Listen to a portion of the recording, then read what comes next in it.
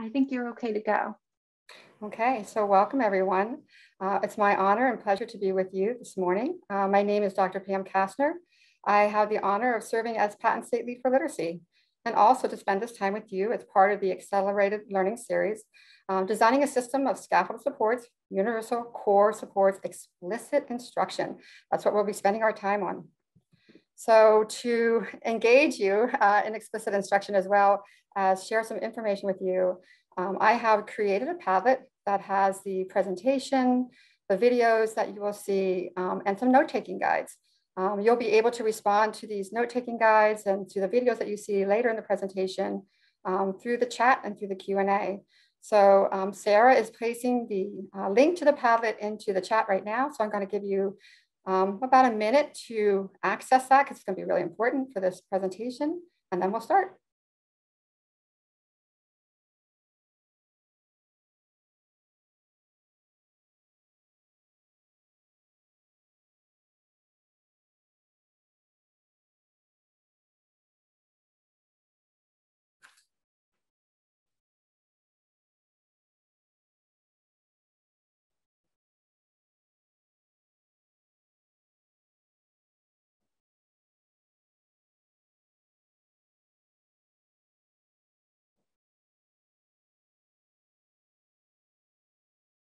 Okay, so hopefully you've had a chance to access the Padlet.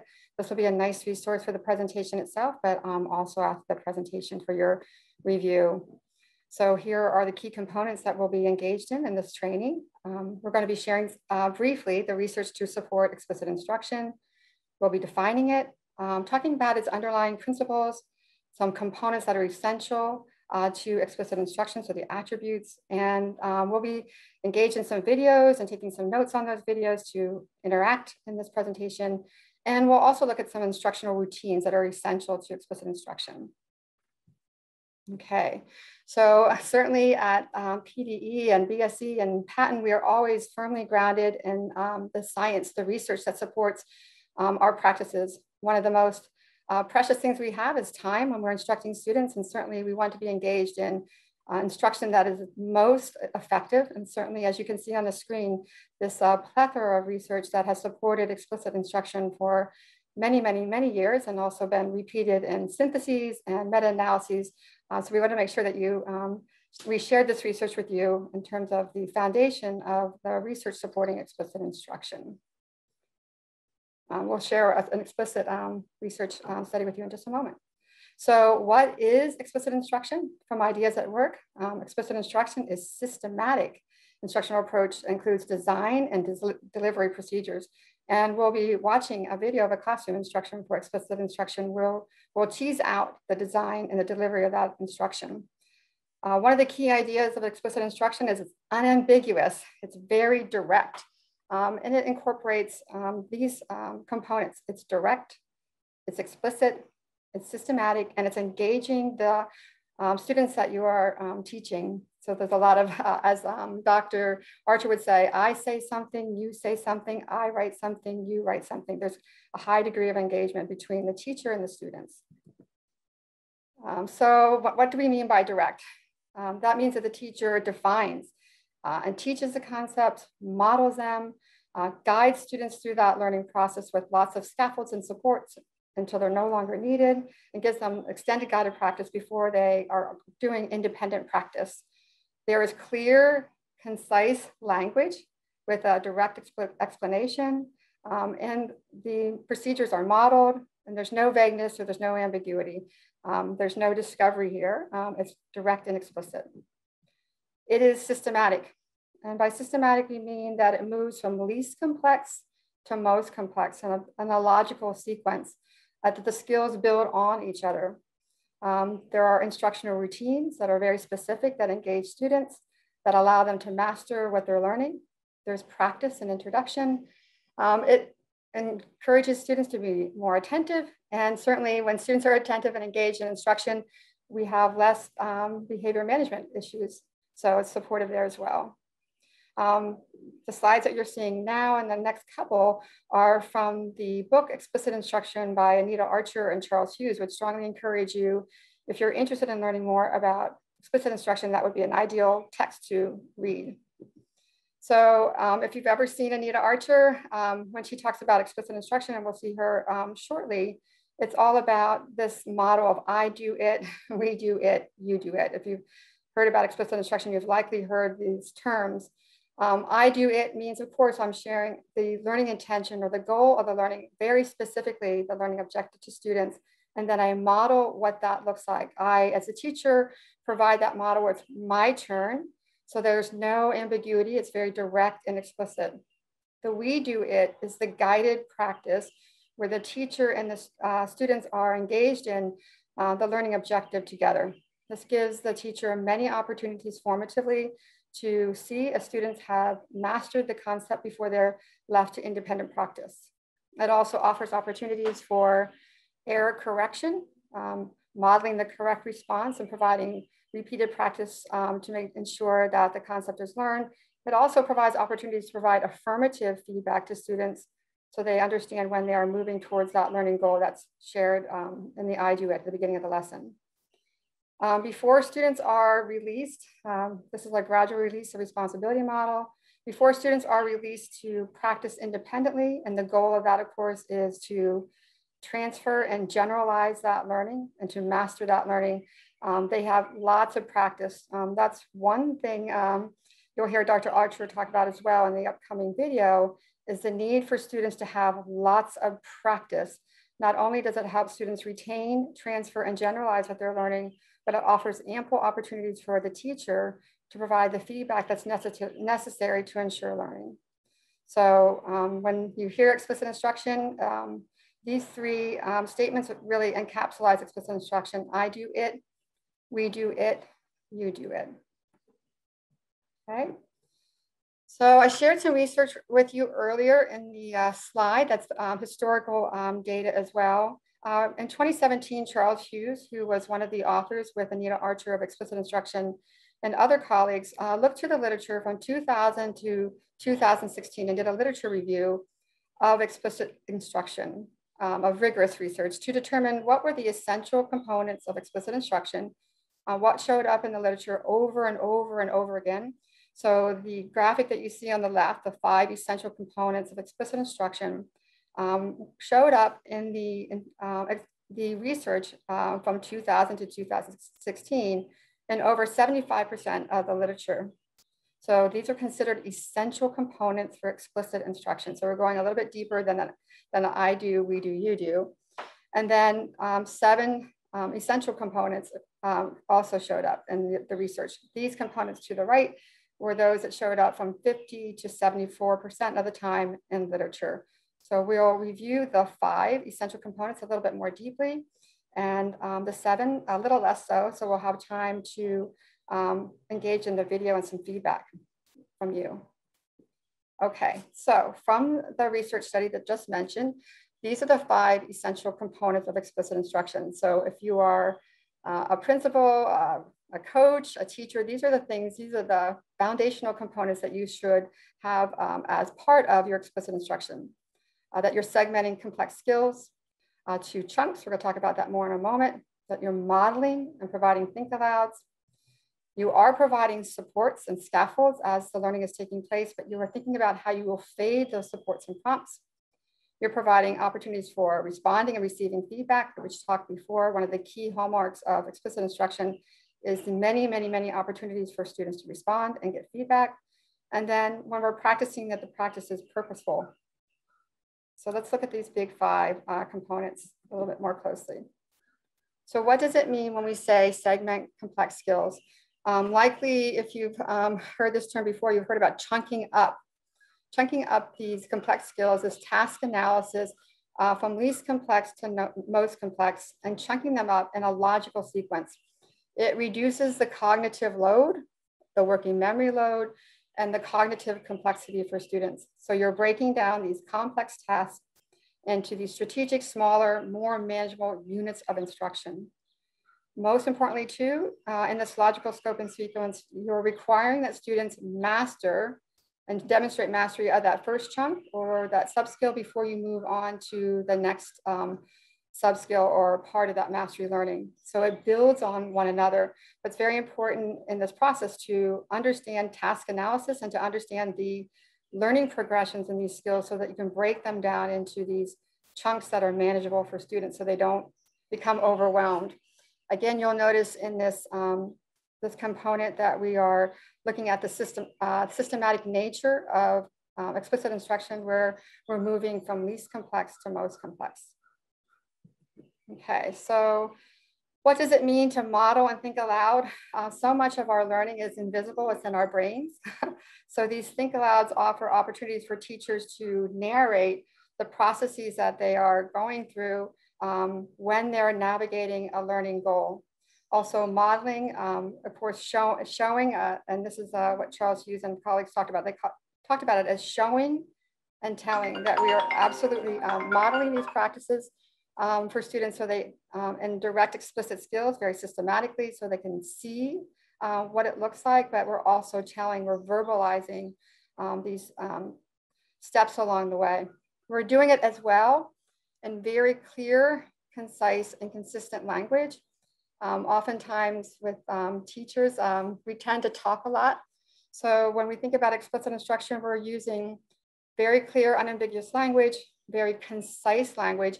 And if we're modeling these skills and think alouds across grade levels, across content, we're making sure that these descriptions and this language are very consistent so that students are hearing them in the same way. So number 3, systematically fading supports and prompts.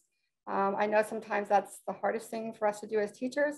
We are very good at building these prompts in and these scaffolded supports, but it's oftentimes difficult for us to remove them.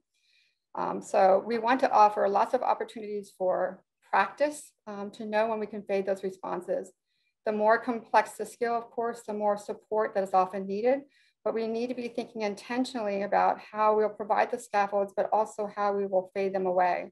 So as you see in the next bullet, that the level or strength of the prompts, we gradually reduce those supports and scaffolds so that students can demonstrate accuracy and understanding independently, and that's what we're looking for. So we are intentionally thinking about the supports that are needed to meet the learning goal, but we're also determining how we will systematically fade those supports so that students can demonstrate mastery. Okay, so one of the biggest hallmarks of explicit instruction is really this opportunity to respond and receive feedback.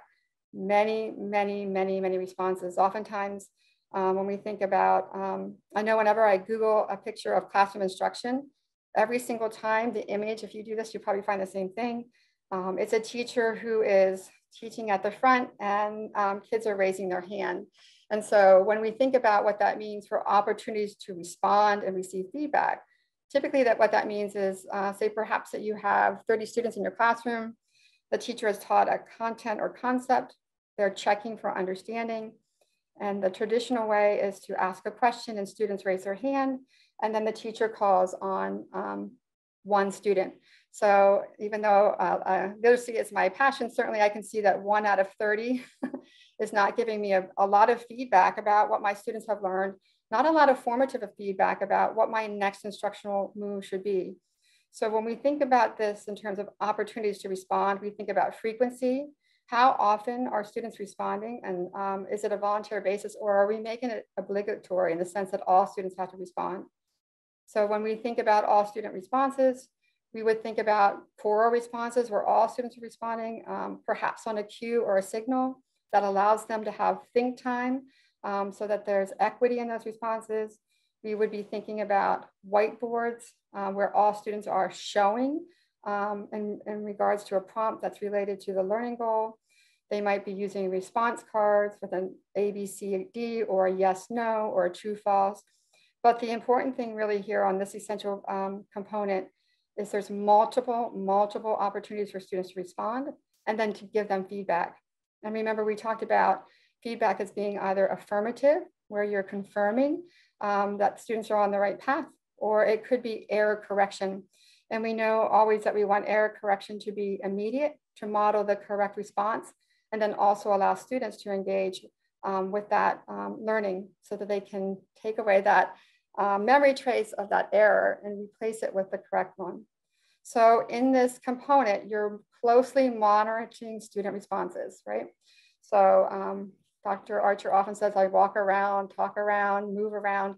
It's a very active way for the teacher to be engaged with students. And you'll notice too that the feedback has to be timely and it should be related to the goal. So the feedback would not be, for example, good job.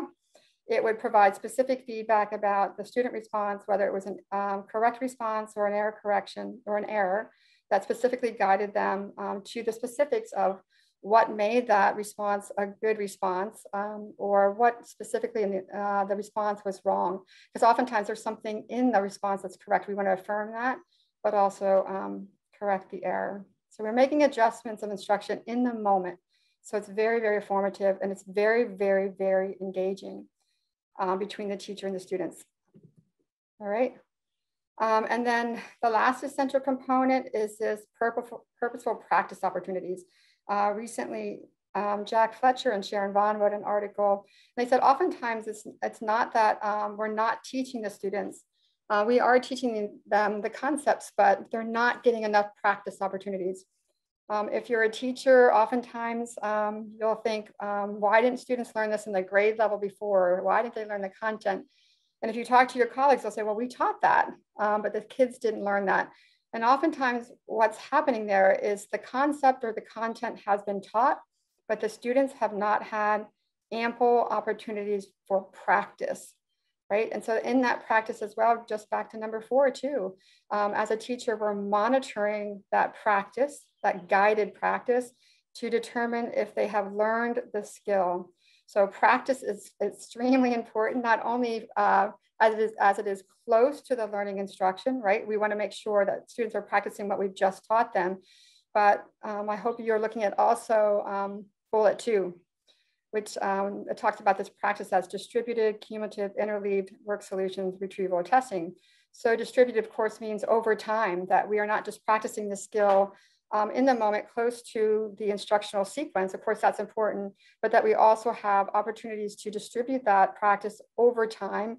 And we also bring it back. We bring back earlier learning that we might have learned perhaps early in the school year. It's cycled back in throughout the course of the year. So it's cumulative, right?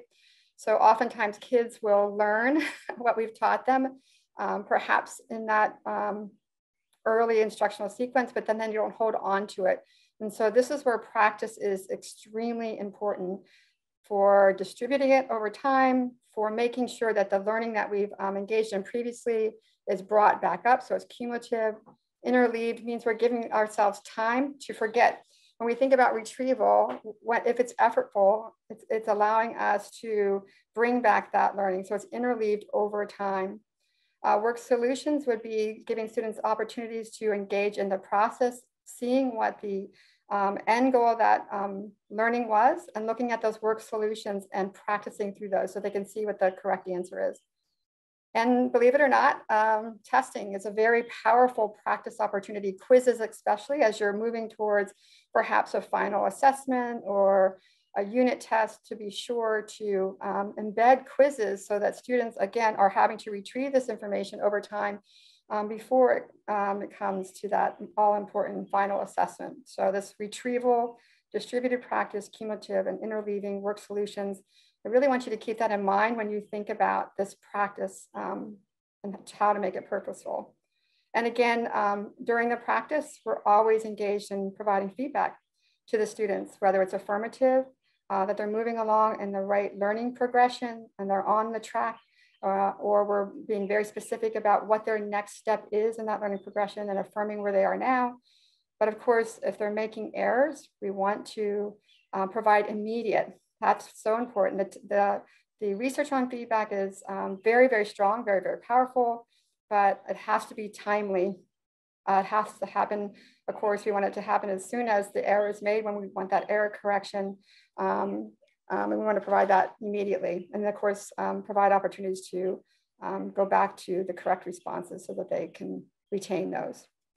So in the research study, and this is the most recent one, in terms of looking at explicit instruction, looking at the literature from 2000 to 2016, These 5 essential components were demonstrated in the research in over 75% or more of the research. So these 5 essential components came up over and over and over again, and they are the foundation for explicit instruction. So as you think about your instruction or your school district and your support as a leader, these are components that you would want to look for when you're in classrooms, or to ensure that are embedded in the pedagogy of your curriculum.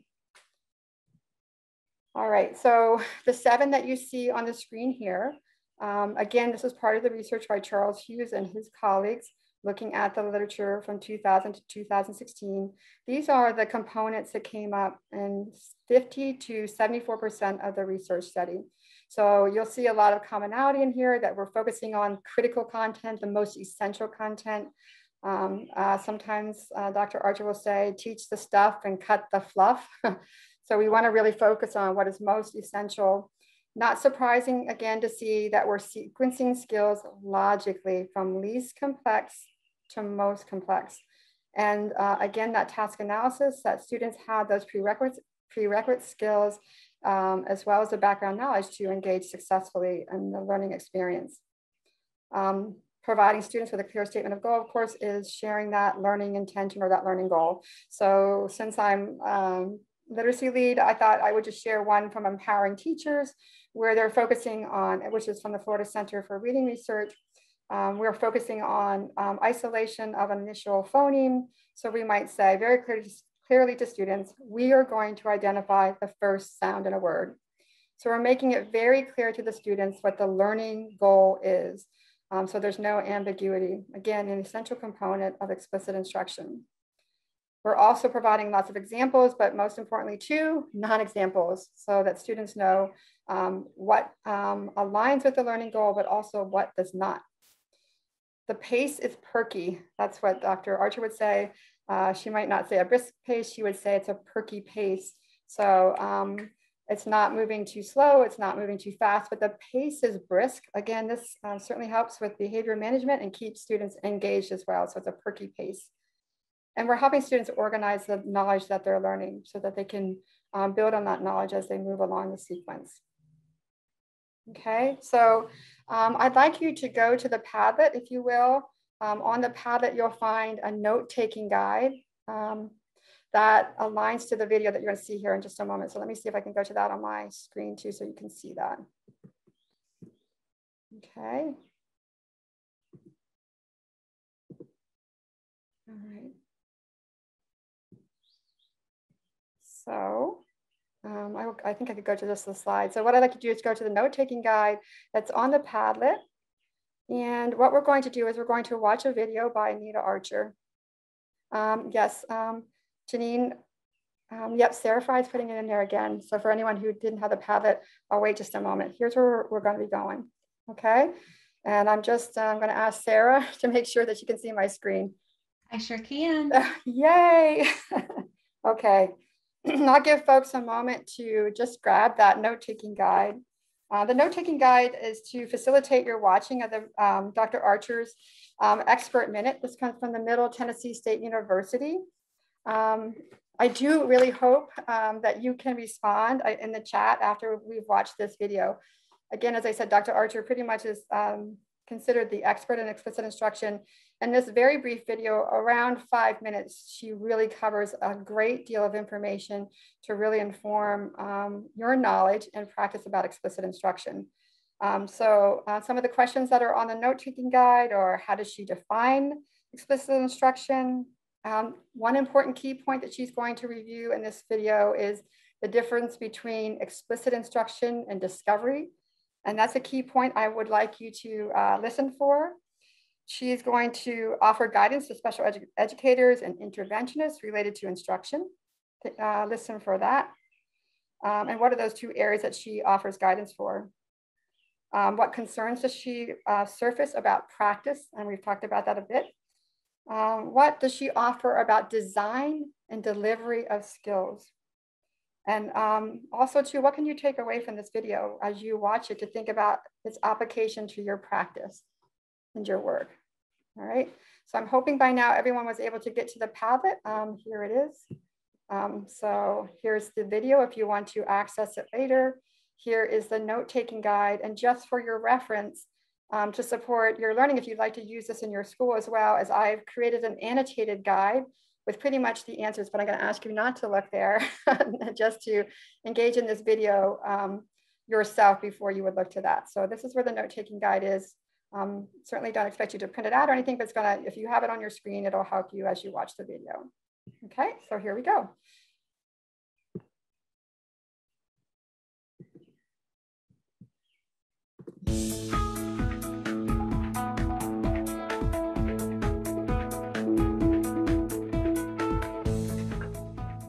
So I have the gift today of talking to you about explicit instruction. Explicit instruction simply is instruction that is quite direct, it is unambiguous, with the goal that the students would get it, would understand it, and would learn.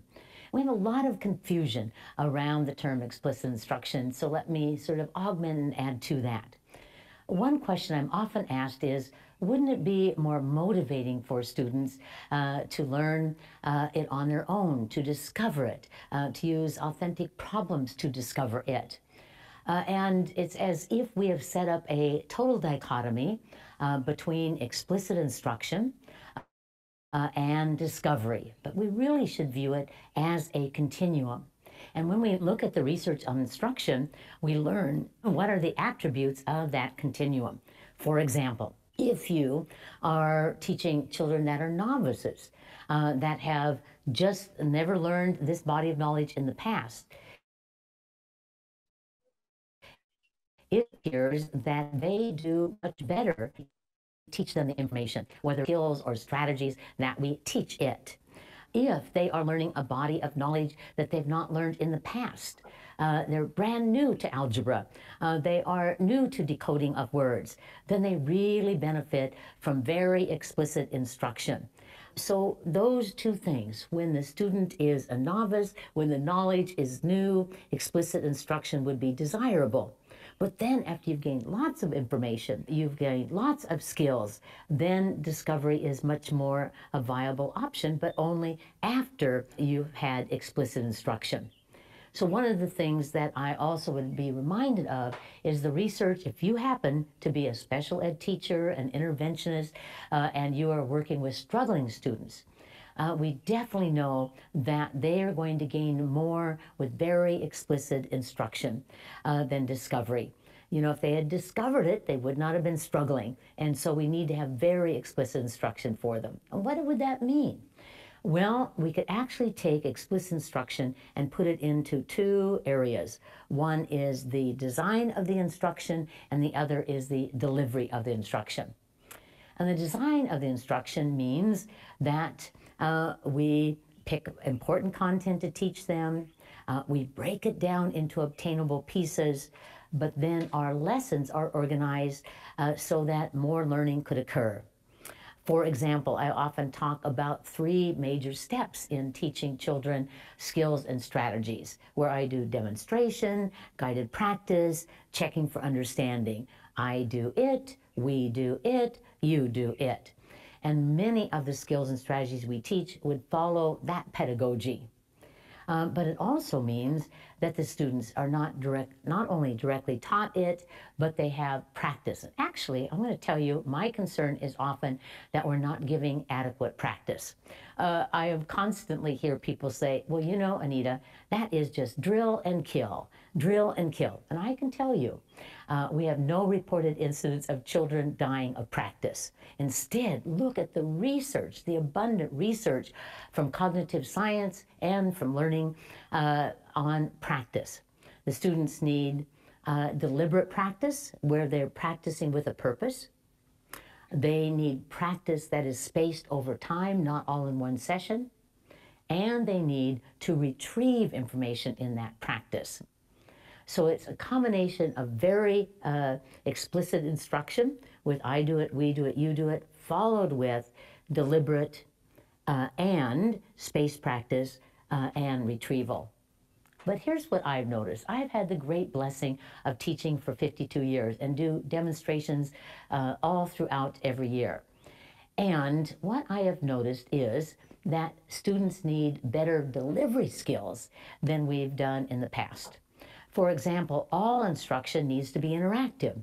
I say something, you say something, I write something, you write something. All explicit instruction would be very interactive with students actively engaged throughout the entire lesson.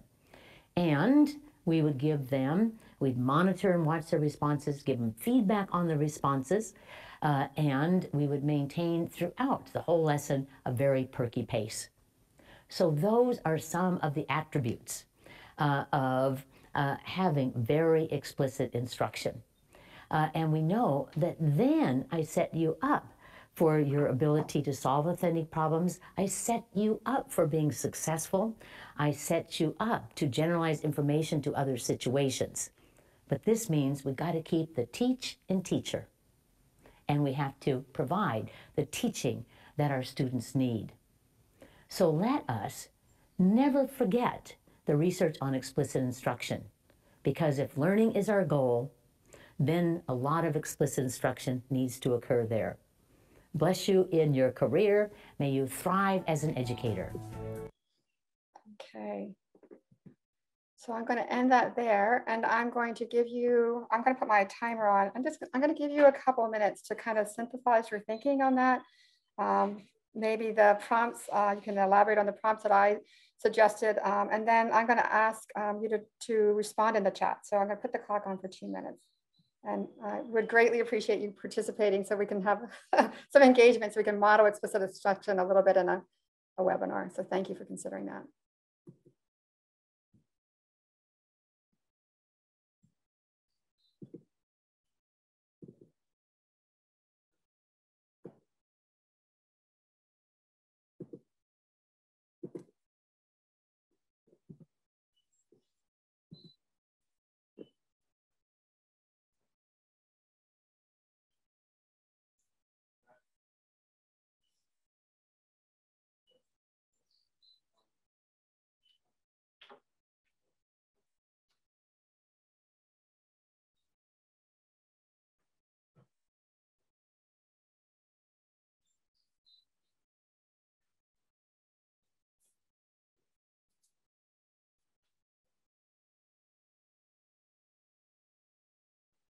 Okay, so you have 1 more minute.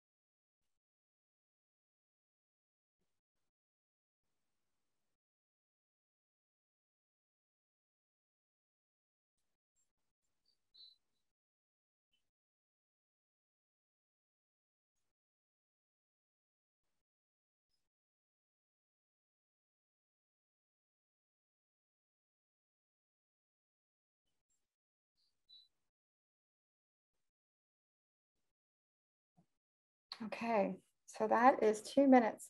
And so I would greatly appreciate I don't get to see you in this format. So, and I wanted to model as much as we could the engagement of explicit instruction. And so please place in the chat any thoughts from that video, whether it's related to the note-taking guide I created or just your own thoughts. And then Sarah's going to share those with me. Sure thing, Pam. There are a few things coming in already. Yay. Yeah. Thank you. So David summed it up very easily, saying purposeful practice. And yay, then, go David. Thanks for sharing, Barbara, who said, I like that she said that we need to keep the teach and teacher. That's a great thought. It is. Ken talked about what we heard from Anita Archer with the continuum between explicit instruction and discovery learning not being mutually exclusive. That's a very good point. So did Marion.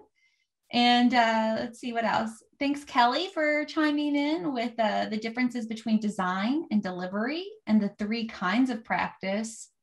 And Mary Jo echoed that point. And Janine heard something from the end there, Anita Archer's comments about no reported cases of students dying from practice.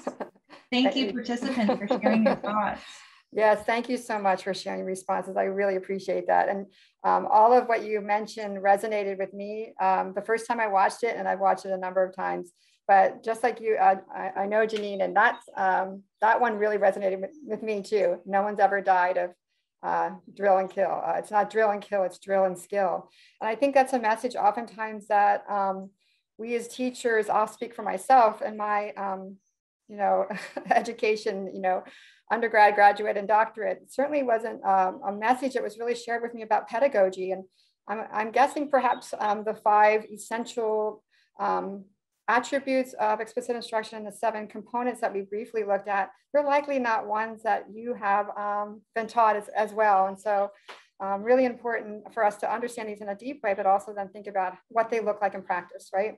So research is always important and should inform our instruction, especially when it's informing us around the time that we spend with students with instruction and intervening. We want to make sure that what we're engaged in is the most effective. And as Dr. Archer said, we have quite a bit of research to support that explicit instruction. We stand on firm ground when we're engaged in explicit instruction, especially when students are in that, as she pointed out, which I really appreciated as well, when they're novice learners, when they're learning something new, or when they're a struggling learner. It's essential for us to be engaged in explicit instruction. So we've looked at the components from a research view. We've heard from the expert, Dr. Anita Archer, but what does that look like in a classroom? I think that's the big question oftentimes as a trainer at Patton. We always want to know, okay, so thank you for sharing the research. I'm pleased that it's so supported in the field. So what does that look like though in the classroom? And so again, we're going to turn to Dr. Archer to look at that in just a moment here. But as you said, these are the key points that you kind of brought up. When students have little or no knowledge, you want to be engaged in explicit instruction, or if they are at risk and they have difficulty or they have had failure in an area. But we don't move to discovery learning until we know a lot about what we're going to be discovering. I mean, she didn't say, I think she did say in this video, I believe, if they would have discovered it, right? They would have already discovered it if they hadn't learned it, right? They're not discovering what we haven't taught them, especially for many kids. So before we move to discovery instruction, we want to make sure that they have a lot of background, a lot of practice, and they're ready to be released and they have lots of success in that area. So we're going to watch a video of what this looks like in a classroom. And Dr. Archer has a website aligned with her book, Explicit Instruction with Charles Hughes, but she has many, many, many videos of what explicit instruction looks like and different grade levels. So what we're going to do is we're going to watch a 2nd grade video of her teaching an explicit instruction model for vocabulary instruction.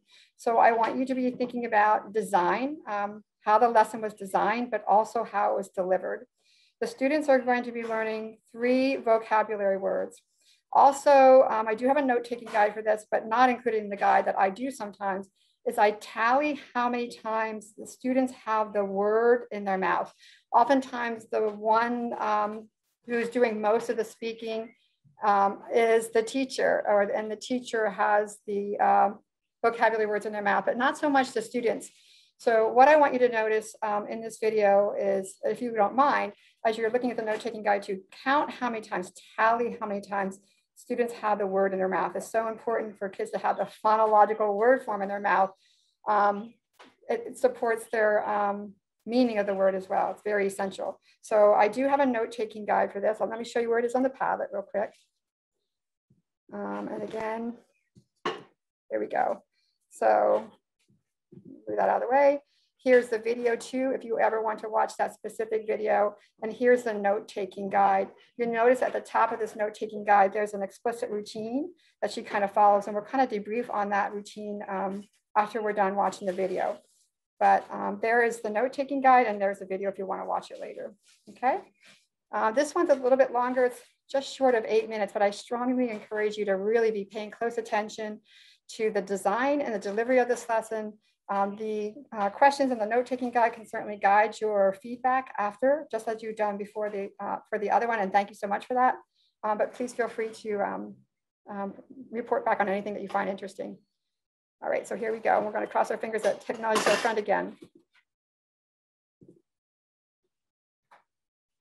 Okay. Now, there are some words in this story that I would really like us to learn because we could use them all of the time. And this word is, let's read it by parts. The first part is con. What part, everyone? Con, and use the sound s. And the next part is sen. And the last part is trait. And say it really fast, everyone. Concentrate. One more time, everyone. Concentrate. One more time. Concentrate. Now, you remember in the story that some of the animals couldn't, what, everyone? Concentrate when the wolf was reading.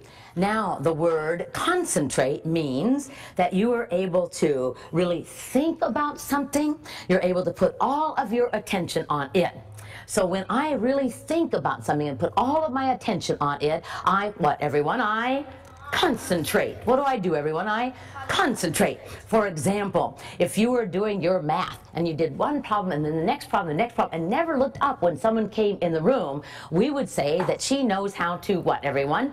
Concentrate. If you came to the library and sat down and you took out a book and you just read and read, even though he came over and she walked around you, we'd say, boy, you are able to put your thinking on it. You're able to put your attention on it. She knows how to, what, everyone?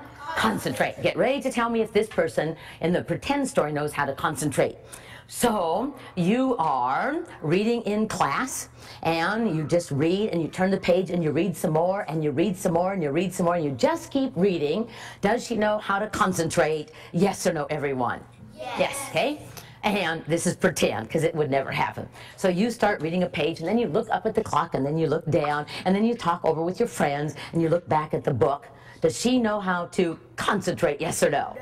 She really does. That was just a pretend story. So once again, what is our word, everyone? Concentrate. Well, let's look at our next word. And the first part, everyone, is im. Next one is press. And the whole word is impressed. So you are impressed with something when you think something is really good or someone is really good. Now you remember in the story, at the beginning, they were not impressed with Wolf's reading. When I think something is really good or I think someone is really good, I am what, everyone? Impressed. I'm what, everyone? Impressed. So for example, if you turned in a story and it had a title and a main character and a problem and told me what happened in the beginning, middle, and end, I'd say, oh, that is so good. I am what, everyone? Impressed.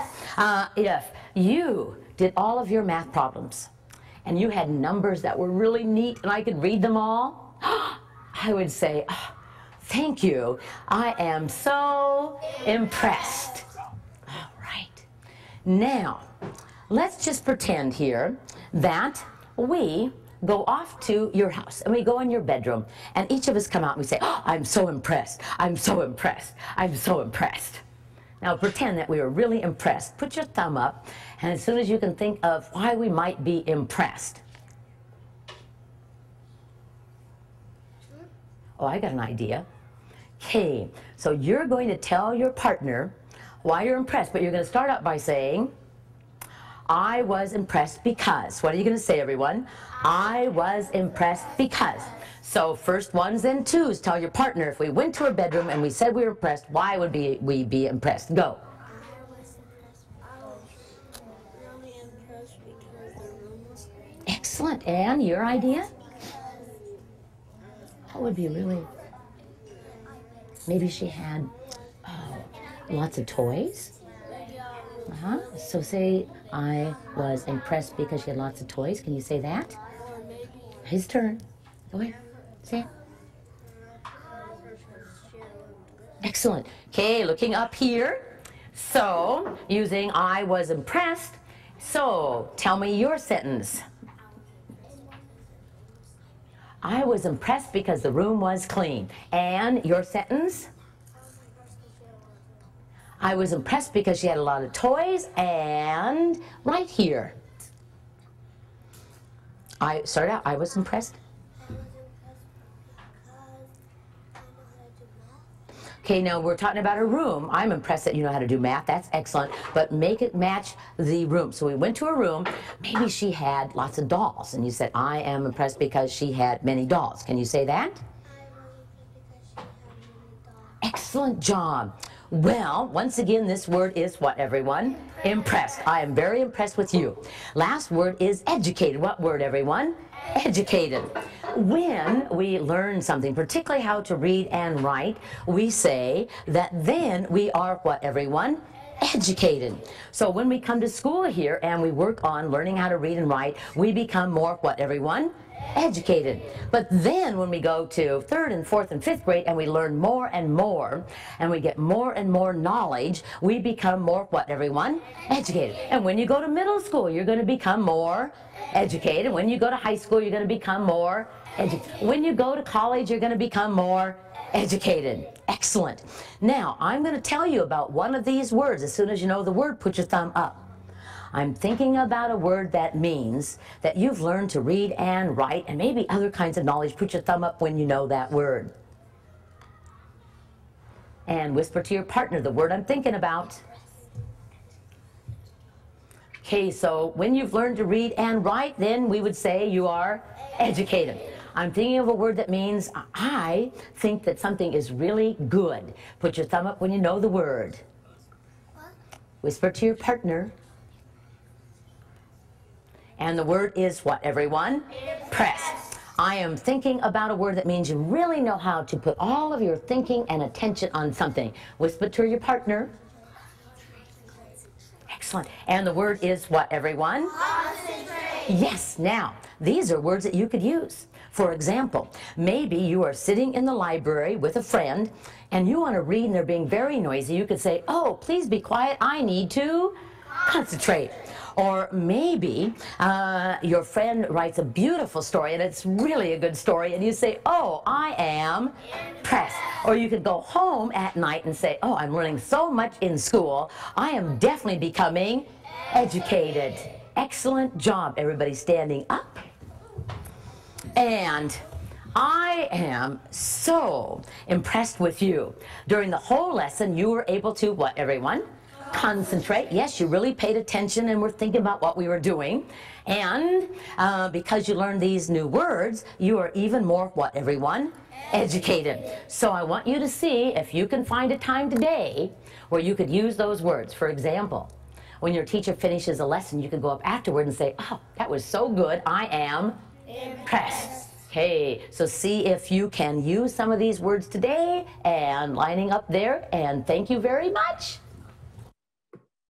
Okay, that was pretty awesome.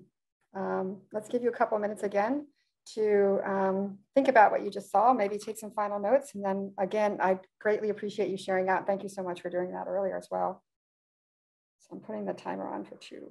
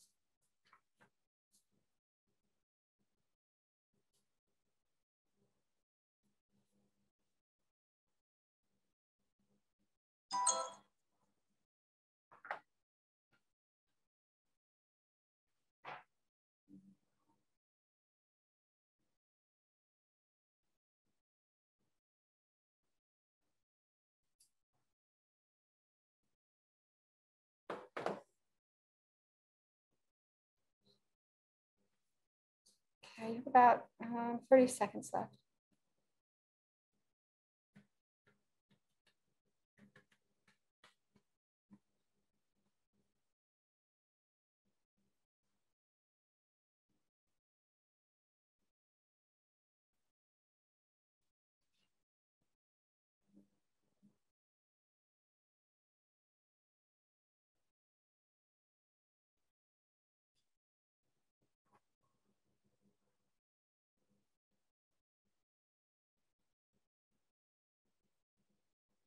Okay, so again, would greatly appreciate a response to this model of explicit instruction lesson. To any of the prompts or anything that you want to share out about what you just saw. Certainly. Sure, Thanks, Pam. We got a few responses. Oh, good. As I'm sharing those, if you want to flip back over to your slides to pick up, that would be cool. Okay, I did, but let me try again so we make sure that you are seeing that. And are you now seeing? Yes. Awesome. Gotcha. Super. So we heard from some participants who've commented about the pace being brisk and quick. Also about just the amount of practice. So many great opportunities for practice. Did anyone keep a tally? Did anyone keep a tally of how many times? I'm just curious if anyone did. 8 to 10 is another attendee said over 10. Yep, for sure. Lots of times the kids had that word in their mouth. So yes, thanks for bringing that up. What else are you seeing, Sarah? Let's see. David commented that it was a great use of the think, pair, share strategy. And then Janine shared that she loved that she included the error correction. Also, sentence stems, distributed practice, scaffolded one-on-one support for those that were struggling.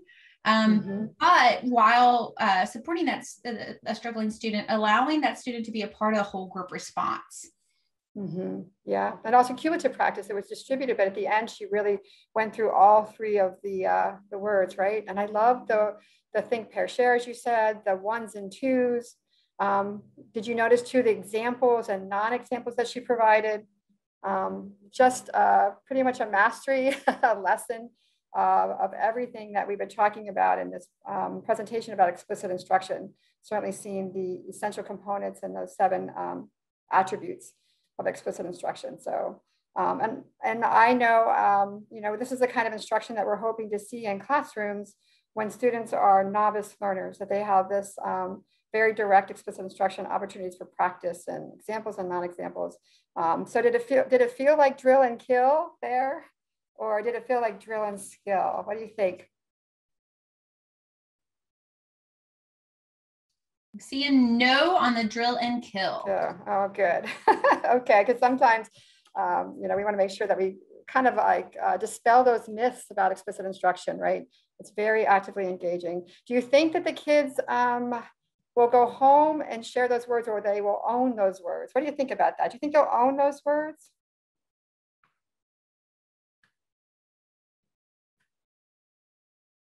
And their meanings too, of course.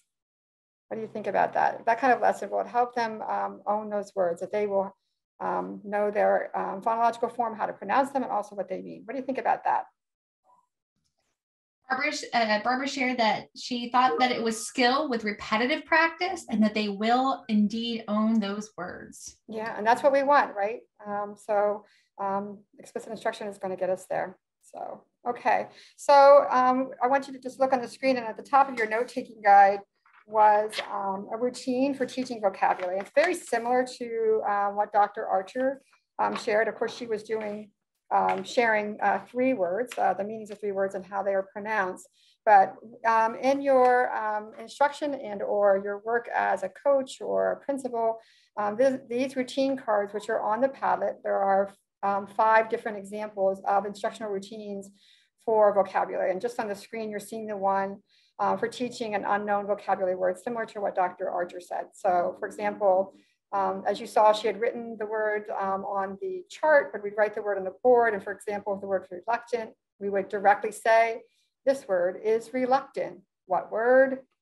And of course, you would want student responses, part of explicit instruction, they would say reluctant, right? And then a student-friendly definition was provided as part of the instructional sequence that Dr. Archer did as well. Reluctant means you are not sure you want to do something. When you're not sure you want to do something, you are, and again, student response, reluctant. Then you illustrate with examples. I would also say, like, not examples, if your mother asks you to try new food, you might be reluctant. And this is the italicized, is where the students are saying the words. You may be reluctant to watch a scary movie. And then as you can see, we're checking for understanding. Why would a student be reluctant to go to a new school? Why would you be reluctant to go to recess on a warm Sunday, or would you be? And a not example there. And then tell your partner that opportunity to have that discourse, that academic discourse in the classroom, using the target word that the teacher is trying to teach. And then of course, at the end, start your sentence by saying a cat might be reluctant to, and then tell why. So those language stems too are very important for students who may not have the oral language yet to participate fully. And you saw that in the video as well. There was a student who didn't use the language stem prompt that Dr. Archer had provided, but she scaffolded them and supported them, but also held them accountable. And a warm, I sometimes say she's a warm demander in the sense that she made sure that the students was using the language stem and using the target word in the correct manner for meaning too. So those routine cards are on the Padlet for you as just an example of what an explicit instructional routine would look like. I'll go to that in just a moment, but there's another place where you can look at, of course, the examples here are literacy examples. However, certainly there are other examples in terms of instructional routines for explicit instruction. This is one I started with. This is from the Florida Center for Reading Research. They have a whole series of instructional routines based on the big five of reading, phonemic awareness, phonics, fluency, vocabulary, and comprehension. But regardless of whether this aligns directly with what your work scope is, I want you to look at the overarching headers and see how this aligns with explicit instruction. So for example, first thing is, as I said before, I'm going to make a clear, concise language objective for students what the goal is. So we are going to identify the first sound in a word. Then I model the task, listen, sun, sun, is the first sound in the word sun, right? So I provided a model and I've been very explicit about the goal.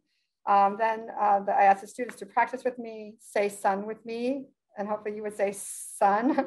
Say the first sound in sun, respond, the students respond, yes, is the first sound in sun. Your turn, say sun. You will repeat sun, say the first sound in sun, yes, is the first sound in sun. So you can see on the Padlet as well as, a little bit on this slide that we have these components and attributes of explicit instruction embedded within this instructional routine, a clear explanation, a clear model, opportunities for students to practice with the teacher, and then opportunities for students to go to the your turn, back to the demonstration, guided practice, and then the release of responsibility for students to practice independently. So on I do, we do, and then you do to students. The nice thing about these particular instructional routines is it has opportunities for adaption at the bottom and for error correction. So scaffolding suggestions for errors. So this is a very powerful instructional routines that embed the components of explicit instruction. So I wanted to share those with you. All right, let me go to the Padlet real quick with that, and then we'll just close up so I can just show you what's on there. I'm sorry, I just have to move a couple things around to do that. So are you seeing the Padlet, Sarah? I just want to make sure. I am. If you wouldn't mind just dragging your Zoom bar a little away. It's sorry about that. Okay, so there you go. Before we close up, I just wanted to share with you what's on the Padlet to continue your learning after this presentation. There's a PDF of the presentation itself. There's a video of Dr. Archer from the Middle Tennessee State University's Expert Minute talking about explicit instruction. There's this note-taking guide that's open, but also an annotated one that I've created for you. There's a direct link to the video that we saw. And there is the instructional routine card with a note-taking guide aligned to that video. There are, as I said, 5 different routines for teaching words in these routine cards from the National Reading Technical Assistance Network. And then finally, there are these routines from the Empowering Teacher. So I want to take you just there so you can see how to get to them. As you can see, here are the instructional routines, and then it's broken down by all these different skills. Let me go back so you can see there's phonemic awareness, phonics, fluency, vocab, and comprehension, but it goes K to 3rd grade. And so you just click on a routine and say that I wanted to focus on phoneme blending in 1st grade. And there you go, there's that routine for you. And it follows that very direct explicit instruction components. All right. So I just wanted to share those with you. So sometimes you get things and then you don't really know how to access them. So I want to make sure that you had that. Let me go back to the PowerPoint. And then I'll ask Sarah again, are you seeing what we should be seeing? Absolutely, yes. Yay, wonderful. So in closing, if you don't mind again, we'll reflect on these questions and think about how your school or wherever your work environment is, how you engage in this assess, analyze, interpret, instruct, reflect, and monitor process from the Pennsylvania Department of Education. How has this presentation hopefully made you think about your instructional planning and these 5 essential components and 7 components as well for explicit instruction? And how might you infuse the I do, whatever your role is, how might you infuse I do, we do, you do into your daily instruction? So those are prompts to kind of close us up, but anything that you would like to share that hopefully you've gained from this presentation, or how you might use the resources that were shared to further your work would be greatly appreciated. And then we'll close up. And then Sarah, you can just tell me if anyone responds, that would be awesome.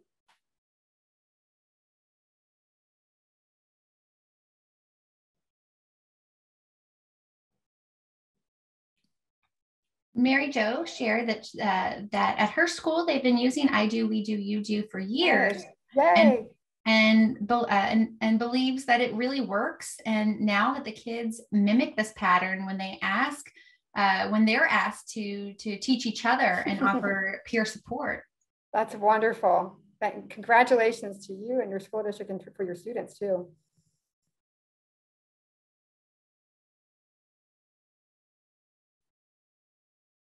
Anything else to share?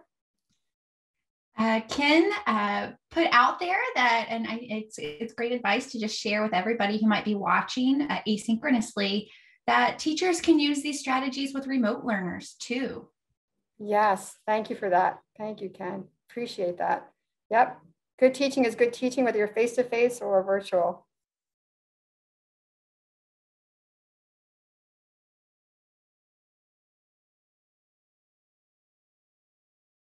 Okay, so if there's nothing else, I'll just move forward, or should I move forward or not? I'm not seeing anything quite yet. Go for it. Okay, all right. Okay, so there are resources that are embedded in this presentation beyond that Padlet. So these are hyperlinks there. I did place them in the Padlet. So do you know if these PowerPoints will be shared in some way that they can access them to access these links? Do you know that? Yes. Yes, we are presenters have been, not all, but many of them have been sharing the PDF or a PowerPoint file of their presentation. Those will be uploaded to the PDE Accelerated Learning website, where you can find those additional documents and resources. Plus, a recording of this video will be shared to the Accelerated Learning website and the PDE YouTube playlist. Wonderful. So I will share not only the PDF, of course, it's on the Padlet, but I will share the actual PowerPoint too, so that folks can use it, but they can also access these hyperlinks that are embedded in the PowerPoint. So some really wonderful resources there. There's also, let's see, was it in there? I think it's coming up in the next slides. These are, again, resources for you to check out right here. I was watching this video earlier this morning. It's one that was done by Patton on explicit instruction. It's absolutely amazing. Our director at Patton Harrisburg, Angela Kirby, is part of that, as well as Dr. Laura, well, it's actually Dr. Kirby now, and Dr. Laura Moran are some of the presenters in this explicit instruction video. It's great, lots of classroom videos embedded in that learning. So check that out. Okay, so we did end a little bit earlier. I thought we would, and so that gives you a little bit more time in your afternoon to submit for your attendance. There's a link for a Google form, or as you can see, there's a QR code on the slide, and there's an exit code for this session. Sarah, I didn't know if you had to add any facilitator information to this slide or not. No, we will drop a, if folks are having issues with accessing those, accessing the attendance link, I'm dropping the link right in the chat window right now. And just as a friendly reminder, the QR code and the link that's in the chat window as well on the screen, they all go to the same place. We just wanted to make sure everybody, we are following UDL and giving you multiple means. So lots of points of access for the attendance form, but that's all. Okay, and I want to thank you so much for attending today. And for those who will watch the recording, thank you for watching the recording and participating in this important work. And a big thanks as well to those who responded in the chat and really supported this presentation to be interactive and engaging as part of explicit instruction components. Greatly appreciate it. We look forward to seeing you at another patent training, hopefully someday soon.